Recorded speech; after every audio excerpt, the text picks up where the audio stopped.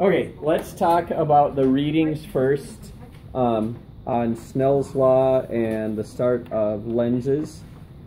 So, big idea here, and we'll see this again in a different form when we talk next chapter about waves and sound waves and things. What happens to light as it passes from one medium to another that causes its path to bend? So what's actually happening to the light?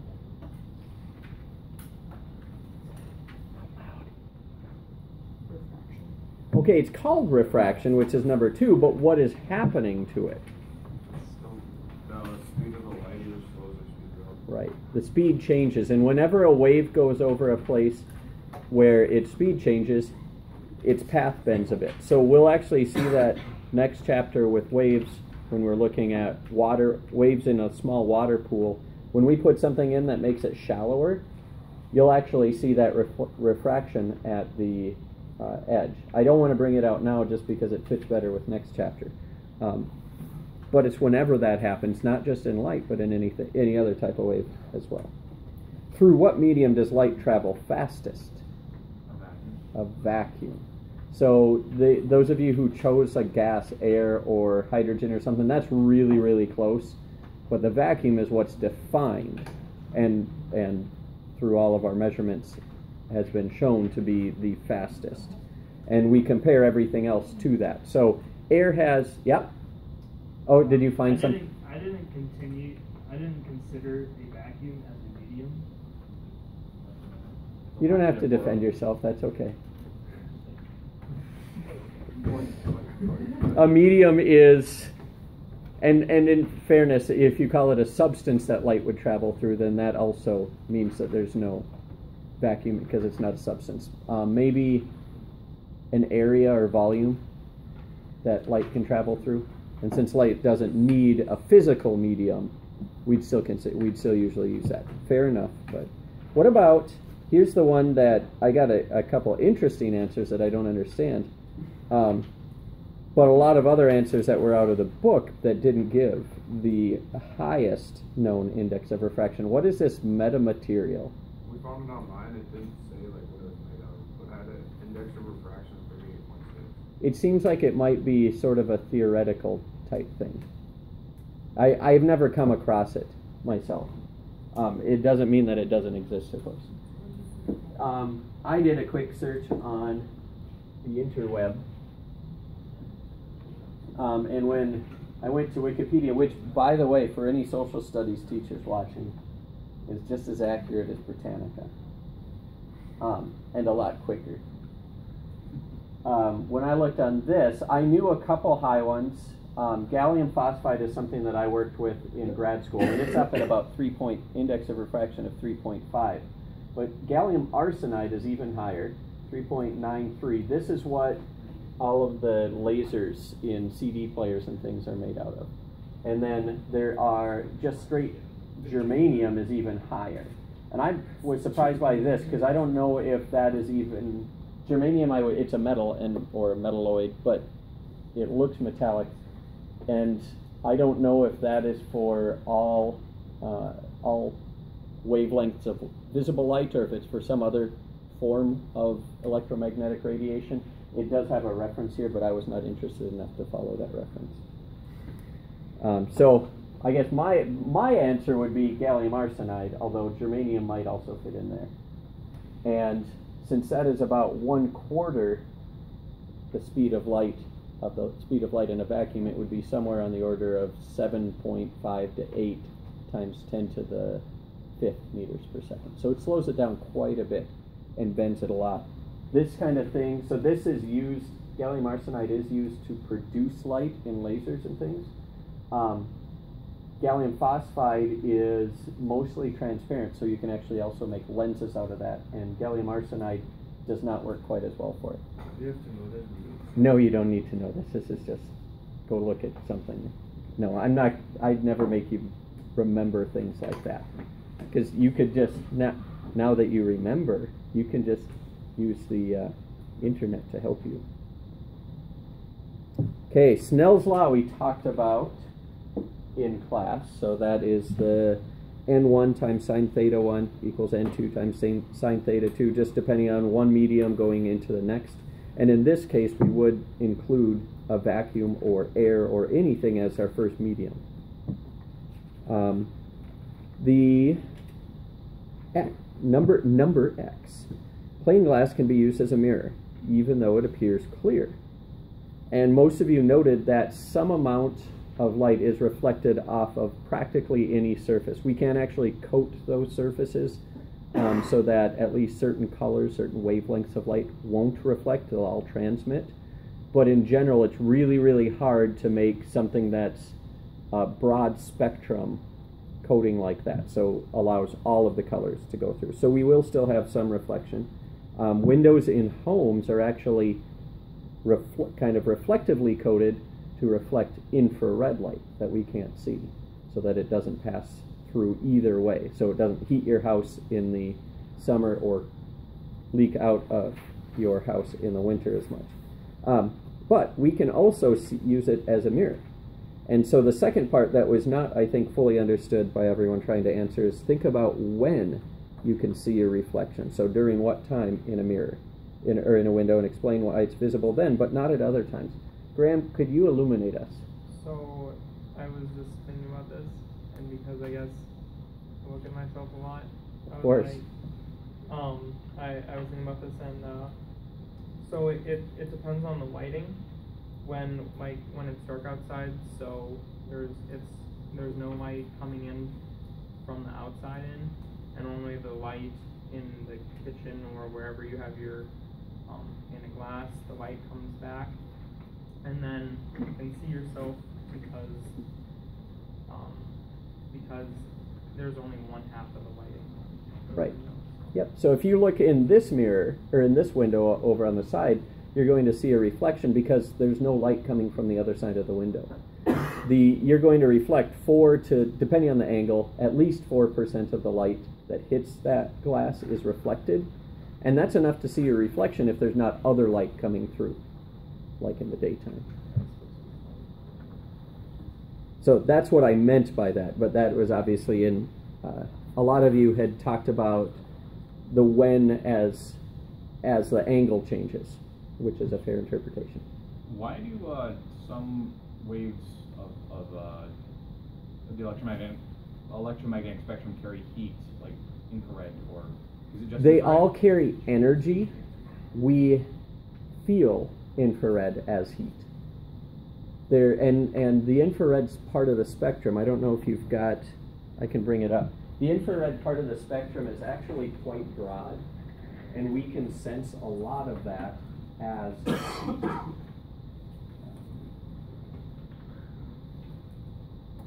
and so while we see only a very, very tiny portion of it, if I can make that big.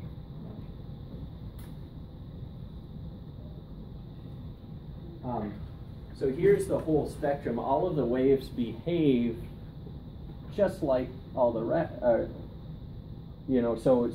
we've. Well, no, that's not what I wanted.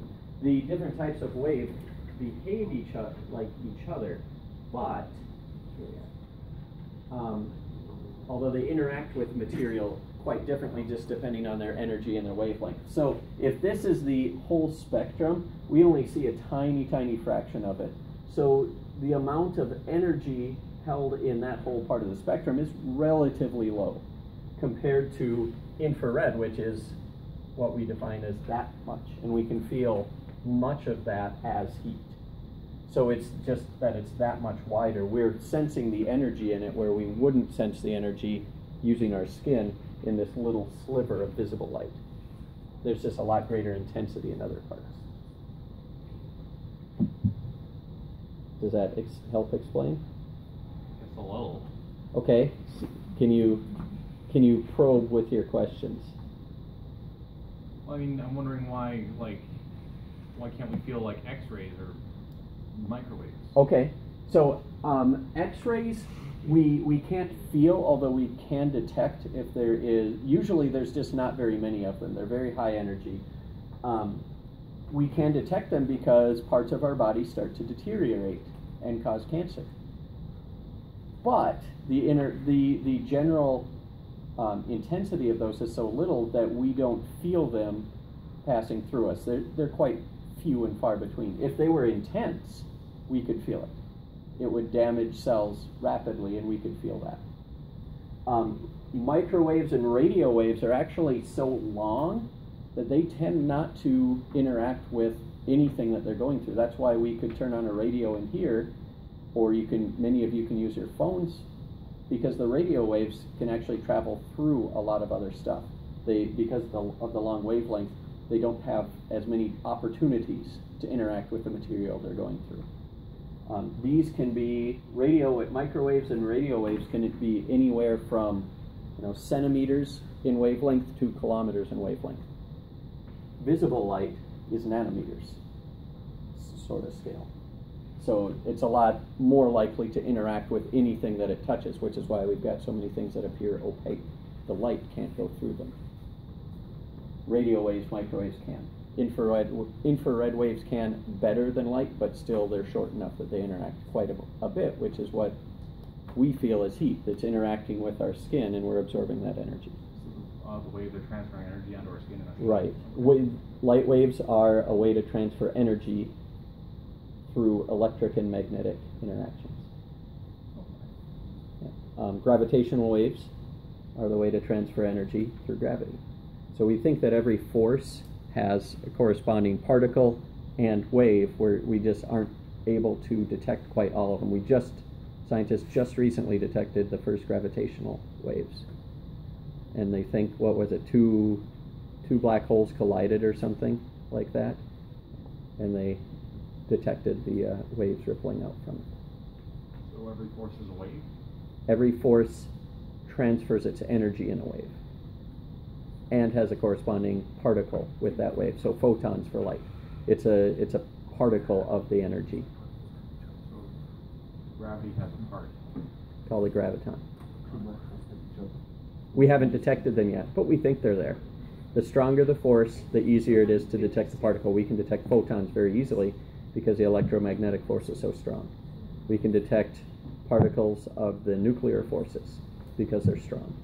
But gravity is so weak in comparison that it's very hard to detect. A little bit off topic, but good physics anyway.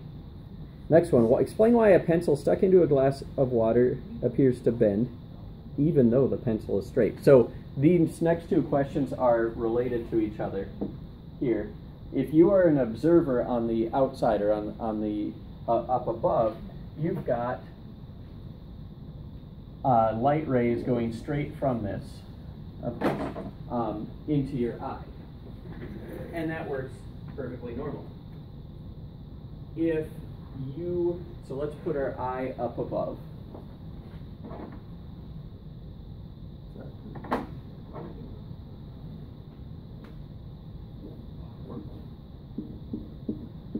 Eyelashes. That's an eye. Staring into the soul of the water. So any light ray leaving the pencil from above can go straight in. But any light ray down coming from the water is going to be bent at the water's interface. That was a really poor bending. I did it the wrong way.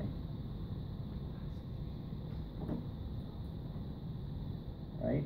So the light seems to be coming from a place. If we trace this part straight back, it appears to be coming from a different place. Same thing happens if you look at something right underwater. You've got the surface of the water there, and we're looking at something underneath. A light ray leaving this,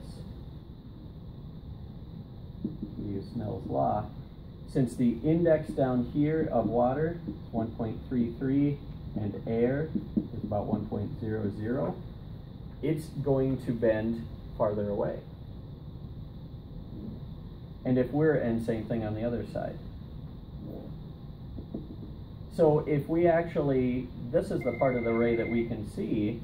If we trace these back, that point appears to be a lot shallower just because that's the way our mind automatically works. Morning. You bet. You want it in the office, but I'm not done with you yet. And then the last one on this page, what is total internal reflection? And most of you defined that. I thought it would be interesting, though, to see it in action. This is not exactly how fiber optics work. It is a bit more complicated, but it's that kind of idea. You can do this on surface of the water. So if you've got an aquarium and shine a laser pointer in through the side, you can see different angles where it will start to it'll shine up on the ceiling, but then at a certain angle of this, it will actually reflect all the way back. And this very large, very crude tube or fiber can illustrate it too. So it's solid plastic, and I will keep this out so you can look at it later. If I put this at a high angle, maybe both lights. Can we get both lights off now for a sec?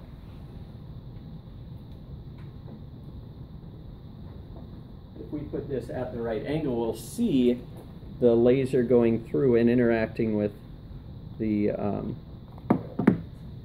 parts of the plastic. So we can kind of see it light up, and it reflects near my left hand, and it goes up and around, and you can see a lot of the light coming out the end. But now as I increase my angle here, you can see the beam changing shape, changing directions, and at some point it's going to stop reflecting. I might have to go way up here. It stops reflecting internally now. Doesn't transfer through the whole thing, and it just goes through the plastic. But if I keep it less than that angle, it's going to totally reflect internally. And this comes from Snell's law. Okay, light back on again, please.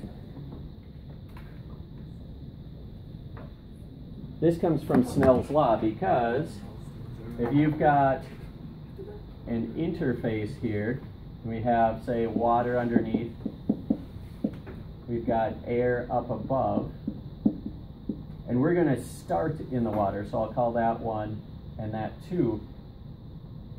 Shine a light up here. We've got our normal here and our angle, theta 1. This is going to refract to theta 2 at some point.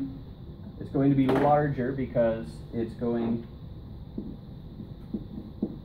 into a lower index of refraction, but if we set up the math,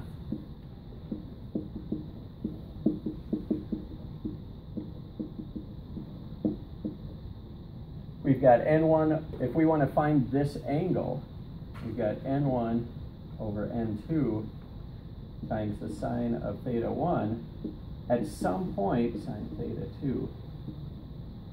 Because this is more than 1, at some angle for theta, we're going to get to the point where this product is 1. That's called the critical angle down here. At some angle of theta 1, this is going to be so large that there's no solution for theta 2, because sine can't be more than 1. And so at this critical angle, it instead, now that would just be,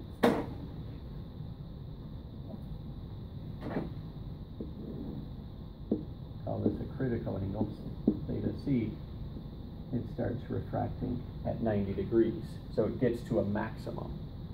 And then after that, it doesn't go through anymore, it just reflects. You can't solve Snell's law for it anymore. That's a little bit of a confusing one. Any questions on total internal refraction or reflection?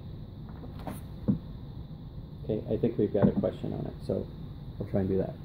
Okay, and then number 4 I wanted to talk about too. It says compare and contrast concave and convex lenses with concave and convex mirrors.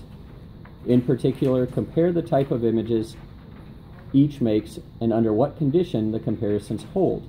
Table of information may be useful as organizational tool. This will actually keep for just a little while because let's talk about the last lab that we did, Lab F, on convex lenses and their images. And then we'll come back to this and make those comparisons. From what I saw, people were getting through it pretty easily and finding, lo and behold, not only does this formula work for a mirror, we come up with the same relationship when we're talking about lenses. And this, to be clear, is called a thin lens law or formula. And thin is important. Thin means it's not, the center of the lens is relatively thin compared to its diameter. When you get lenses that are bowed out a lot more at the side, it doesn't work anymore.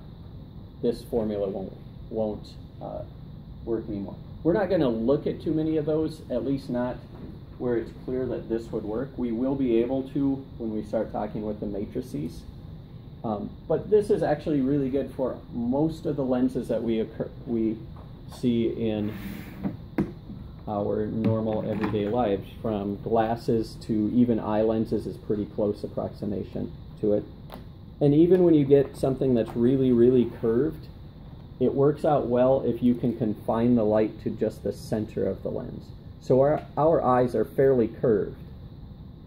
And this would not work well if we've got a whole bunch of light flooding in. But it does actually still work out well if we just say, okay, let's just take a little bit of the center part of the lens, because that's not as curved in there. It starts to flatten out. Also, you found magnification looked very similar. It would be the height of an image over the height of the object, as always. And that turns out in the same way as before, mirrors, to be -1 times the image distance over the object's distance. And just like before, this negative means that it would be, if magnification is negative, the image is inverted. It's upside down.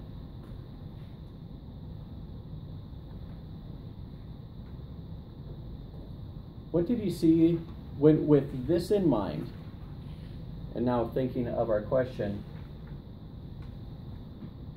one kind of lens is very similar to one kind of mirror. Which lens is similar to which mirror?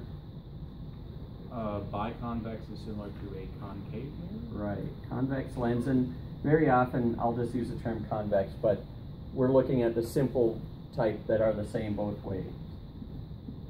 Convex lens is basically, or at least for mathematical purposes and what we'll see in drawing purposes, very, very similar to a concave mirror. Okay, well, what do we know about concave mirror and the images they form? They're real? Are they always real?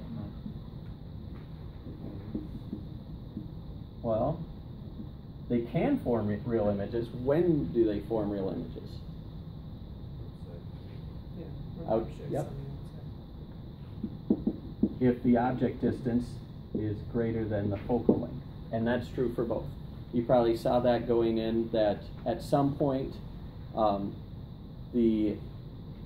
with the lens close enough to the object, it's no longer a real image, but it is now flipped, or it's upright and it's larger, it's magnified. So that's how we use magnifying glasses. And that would be our virtual image.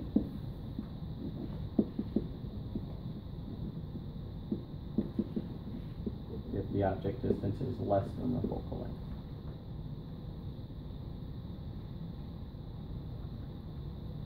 What else can we say about some of these images? What's that? Upside down when? When it's a real image. Yep.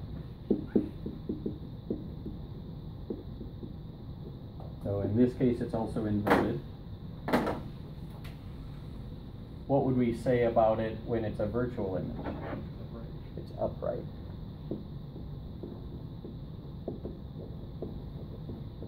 What would we say about its size in either case? For virtual images, it's magnified? Magnified for virtual images.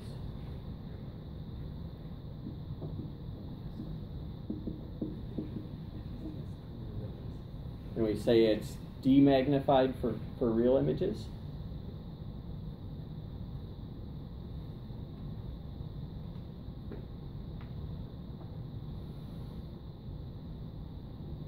We actually saw when drawing that not always. It works out that if I think it's the object distance is greater than twice the focal length, image is smaller, so demagnified.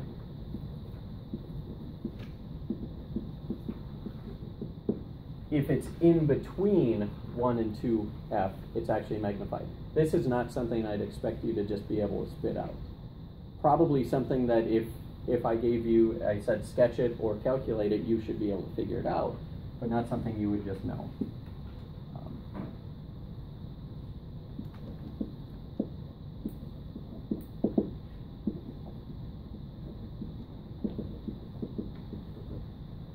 Okay, so those things are true. What about then the other types? The other type of lens, concave lens, convex mirror.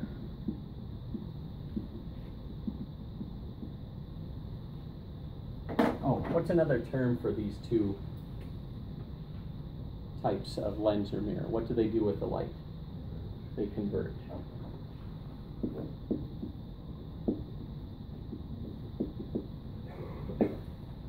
Okay, what about these two? Diverging.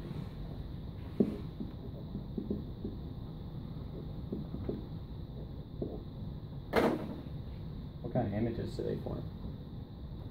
Virtual. When? Always. Always.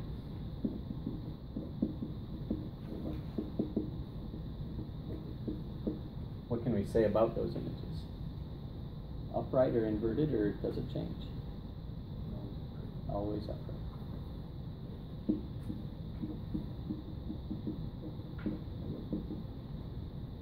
Larger or smaller images than the object?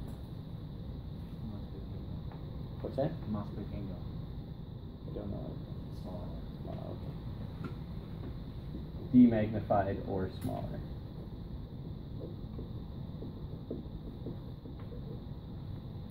Now the differences between them, a lens and a mirror, come in where the light actually goes and where a new image forms. So let's talk a little bit about that. I've set up a demo. I don't know if it will work. It used to, but that was a lot. That was when the original light sources that came with the kit were still functional. So I am not overly optimistic that my new light box will work that well. Basically what it is, in here there's a bulb with some mirrors to reflect as much light, and then there are two, I'll show you in a sec, two slots where the light will leave the box.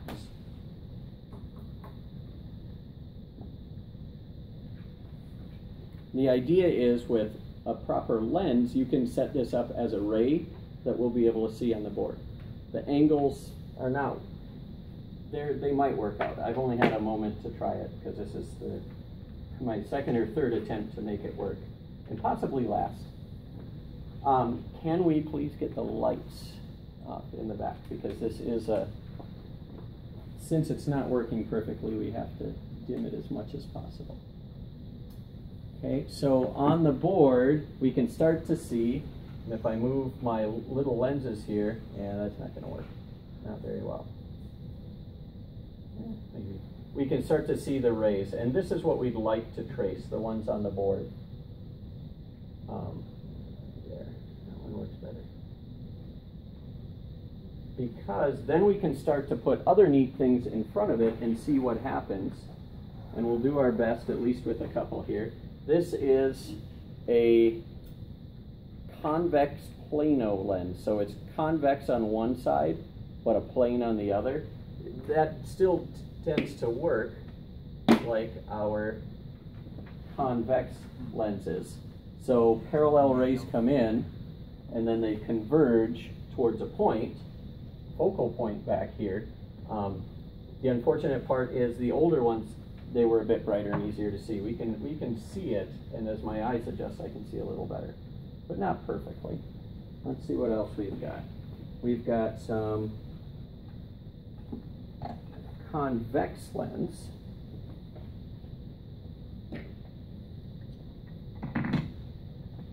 Sorry, concave. And we can see what happens to the light rays there. Maybe if I move this closer, it'll be more obvious. They hit parallel but diverge away. I can see really faint ones here that are up from some of the reflections and secondary bending, but you see most of it bending away.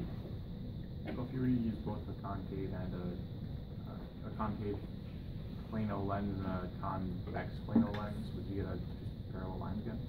So if we put two up here, I'm going to try and just stand off to the side. So these two don't quite fit. Let's see if I've got a matching pair. Here we are. So that sort of nest, you said, right? Well, not nested, but like spread apart. Oh, okay. Downward. Well, here is the nested ones, and they go straight. If we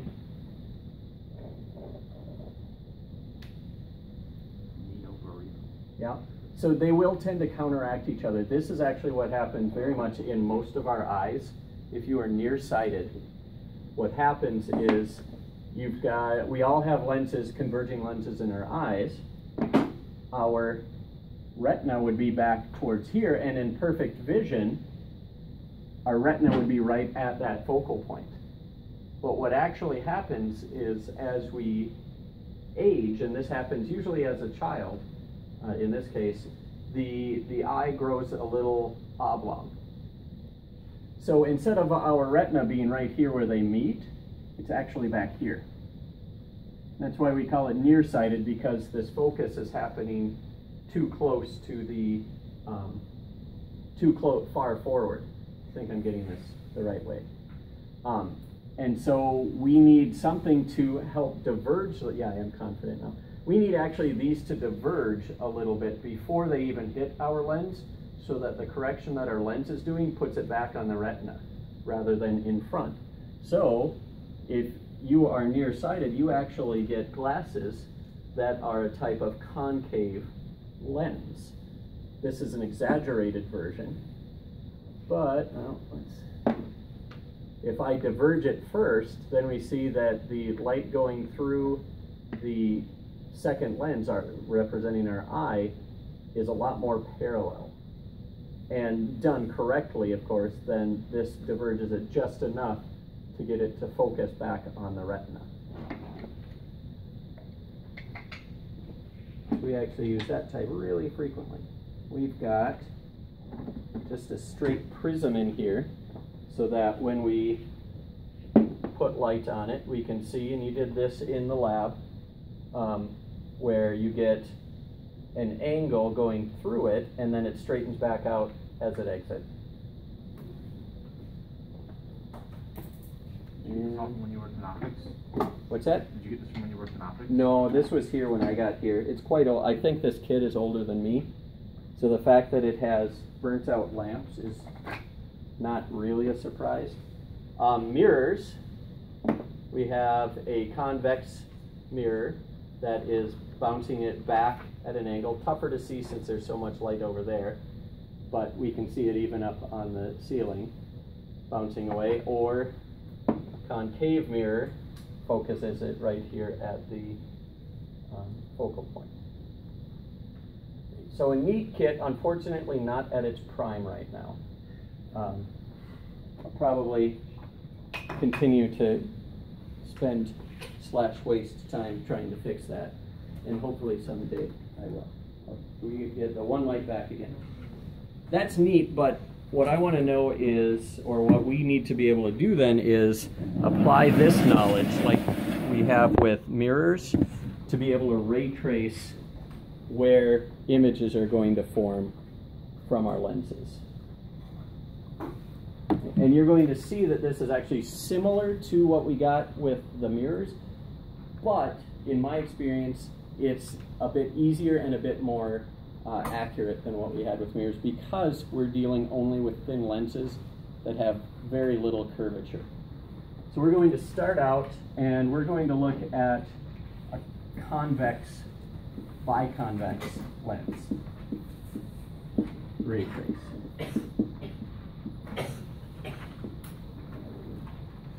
And as before, we'll have our optical axis through here. Now a lens, we're going to represent with just a single line. And because this is convex and it bows out in the center, we put little arrows pointing away from the center to show that. So they're sort of the tips of the curve, and then it would curve out like this. But it's still pretty thin. I'm going to put a focal point here and try and get an equal distance behind it, because for a lens, the lenses that we are dealing with, the focal points will be the same on both sides. It's perfectly reasonable to make a lens that isn't the same on each side, so the focal lengths would change, but we are not going to deal with that. So I'm at 28, put another one at 28. So there are my focal points. 2 focal points for a lens rather than just the one of a mirror.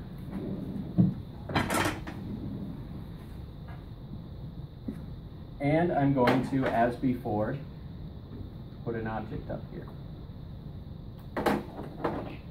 We learned 3 rules for mirrors. We're going to learn 3 rules for different rays from lenses as well, and they're very similar to their corresponding mirror.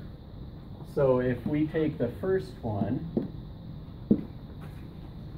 and we have a parallel ray, what did a parallel ray do with our concave mirror?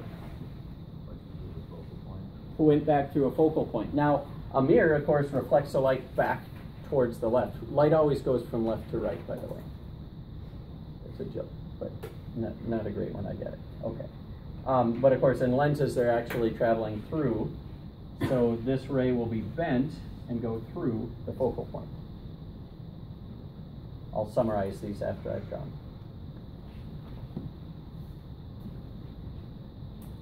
If we had a light ray that hit the center of our mirror, what would happen to it? So it'd reflect at the same angle. Yeah. This is going to go pass through the lens, and just like we saw with the slabs, although it gets bent a little tiny bit in the lens is very thin, so it doesn't change the course very much. And then on the other side continues at the same angle. So this one, see if I can get it. Nope. This one is going to continue straight through the center. And you've probably already noted where the image is going to form. And then the last one goes through the focal point. If this were a concave mirror and it went through the focal point, how would it reflect? Parallel to the normal. Parallel. This bends it. This refracts it parallel to the normal.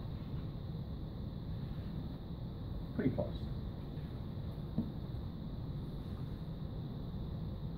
Your drawings can be closer even than this, as long as you're careful measurement. They can be right on.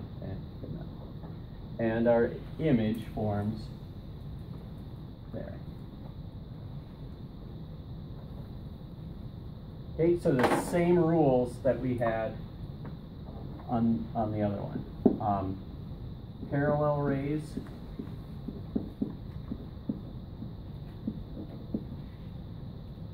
refract through the far focal point.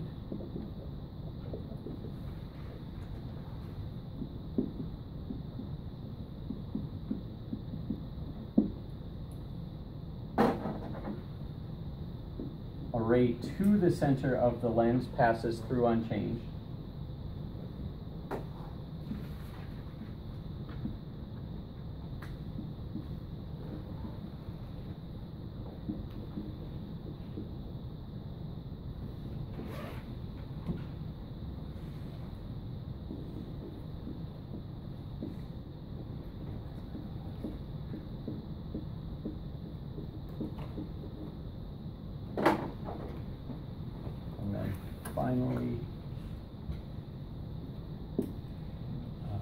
I'll put it back when it's all ready. A ray through the near focal point.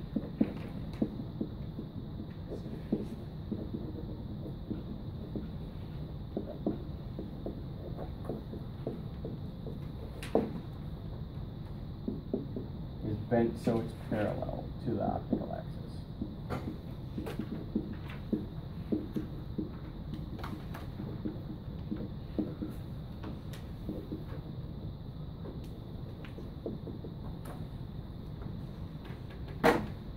And I should say parallel rays, that's to the optical axis.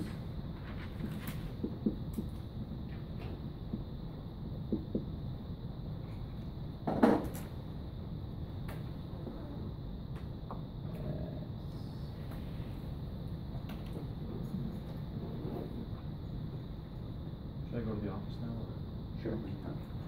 Yeah, I would have forgotten. You said you As weren't she done said yet? when I was done with you. All right. I wanted to do the class the whole day.